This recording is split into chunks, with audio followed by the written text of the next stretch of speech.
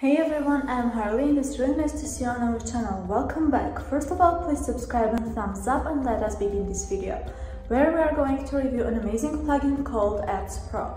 Ads Pro is an incredible plugin that will help you to sell, create and manage your ads from WordPress. So if you are ready, let's start.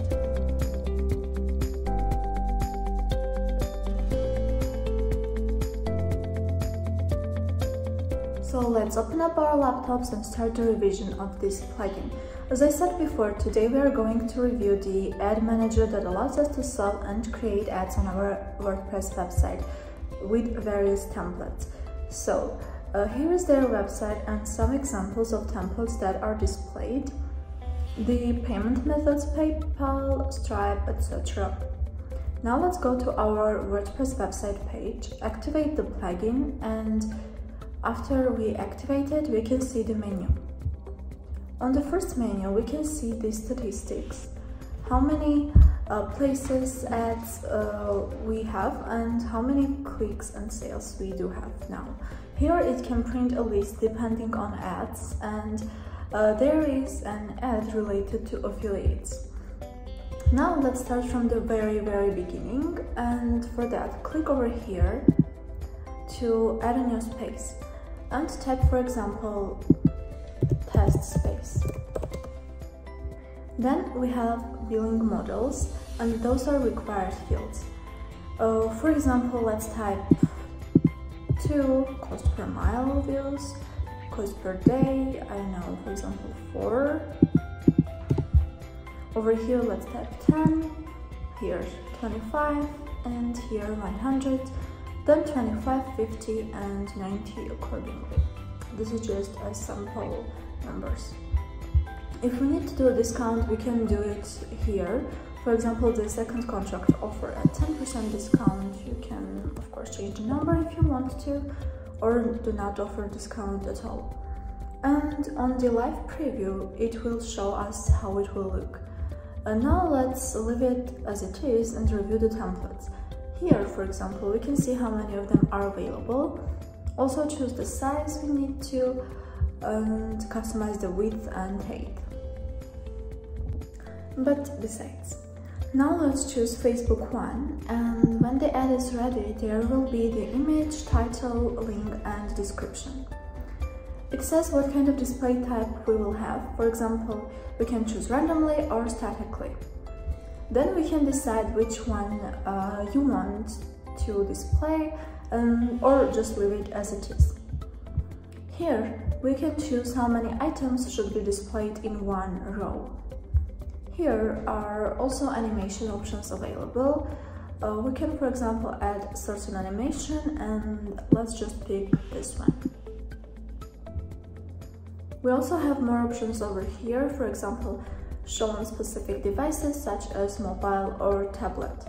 Also, there is an option of after how many seconds the ad will be shown and displayed, and the same goes with the close button. For example, let's set it again 4, and in 4 seconds the X will be displayed. We can also choose on what custom taxonomies, pages or posts the ads should or should not be displayed. The same goes with the show for specific categories or tags, and with the showing or hiding certain buttons. We can also control the countries, such as we can choose specific ads that will be displayed or hidden in specific countries. Here we have fields such as zip code, country, region, and some other fields that we can fill out over here. In the customization, we can add Google fonts, write the font family name, and paste the URL of it over here. Then we can customize those texts. Afterward, we have to click on Save Space, and it will show space saved. Now let's go to our spaces and ads. It just got added, as you can see, and we need to integrate an ad within it. For that, go here and click on Add New Ad. Then fill out the email. There is a title, then you have to choose the space we just created, and here you have to choose the billing model and cost per click. We have click limits options, for example 25 or 100. Also we have limits per view and per day as well. Let's for example set 25 clicks, and with the live preview we can see how our ad is going to look. Let's find the text. For example, a bit longer description that does not extend the limit of 80 words. We can add a link over here so that when users click, they'll be redirected to a page we want them to. We can also choose an image from our media library or just paste the link to the image that we want to display. Let's just go to our media library from here and choose the image. Let's say this one. Again, we can see more options, and here is the schedule option. We can schedule our ad and choose the day of start and the end. We have our current server time over here in these settings, then go to general, and here is the time zones. We can also add a limit from here to decide what countries will be able to review the ad. So this is it. Let's save it, and the ad just got added. Now let's go to our spaces and ads, refresh the page, and we can see the ad we just created. And now, in order to display it somewhere in the front end, we have to copy this shortcut over here, and let's say to go to posts and paste it somewhere in it. For example, let's choose this, let's go to this and paste it. Then we have to click on update the post, and now we can preview.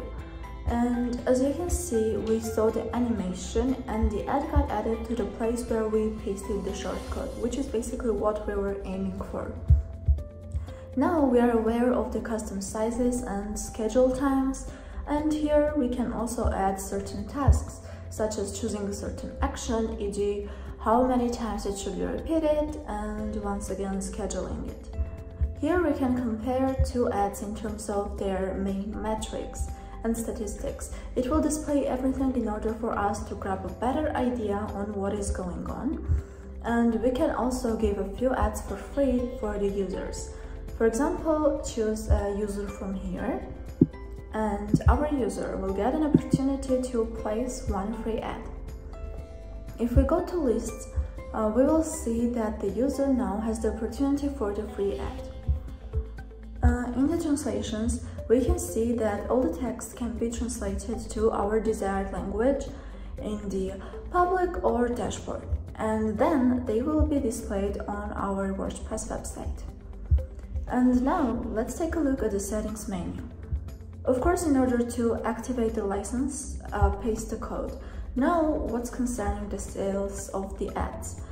For that we need to generate a certain form. And for that, we can use this shortcode. For example, let's copy it and paste it in a random post. Just publish it. Now, the front-end users who will want to buy the ad, they can choose the ad they want to buy, fill out email and actions. Here they will see the prices available. The prices we set at first while creating the spaces. Remember, this 25, 100, etc. Here they will see the Stripe, PayPal, other payment options. We can add a secret key and publish the key. And fill out bank transfer details, of course. If we see WooCommerce there, or we want to use WooCommerce, then we need to integrate this with WooCommerce. For example, here we will copy the link to the form and paste it. It will be displayed in the dollars, so you can choose whether the icon will be displayed before the number or after the number. It is connected to there, so the user will come to click on Pay Now, fill out all the fields, and then we'll be able to buy the ad. If we need to update our Ads Pro, we need to choose the Installation tab, where we can choose what data we need to save or delete. And here we can also display ads every other paragraph. For example, showing ads before content. We'll paste this here, choose the ID of 5, let's say, and bring all of it to here. Just click on refresh. Now, in all the posts where we have content from the very beginning, we will see the ad before the content. We can also control how many paragraphs the ad should be displayed. Let's customize a few options over here.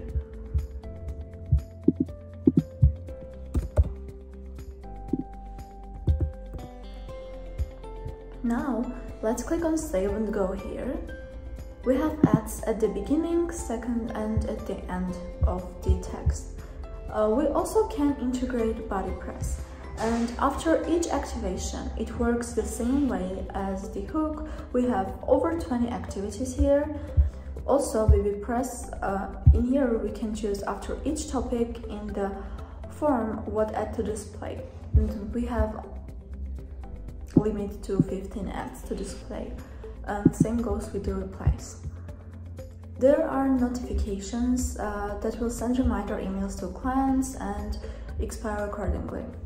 So you can set after how many clicks it will be done, click per day, etc. In the admin, we can choose the affiliate's user ID. Users can edit ads in front or back end. Choose the option where the user can do it. We can also disable the preview for HTML ads and hide it from all logged in users. E.g. as a user, we can't see it now, but if we log in as a guest, I can see it right away. Let's check it out.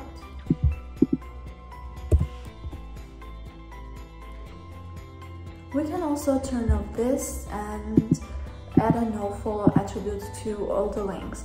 For example, now it is yes. Let's click over here and go check it out. Now you can see that nofollow attribute is added. We have example ad in the empty ad space. There is also optimize all images. We can crop the images, optimize CSS into one, change the default yes to no, choose the custom types here, or just leave it as it is. And this one is the max kilobytes that users can have from the front end. We can add our custom CSS or custom JavaScript from here as well. And we have affiliate program and marketing. We need certain add-ons to be able to use this. And at the end, just click on Save the changes. So guys, that was it. That was all I wanted to tell you, and if you like this video, do not forget to share it with your friends and colleagues who may be interested in this topic. Also check out the description down below to find the link to this amazing plugin. See you in the next video. Bye!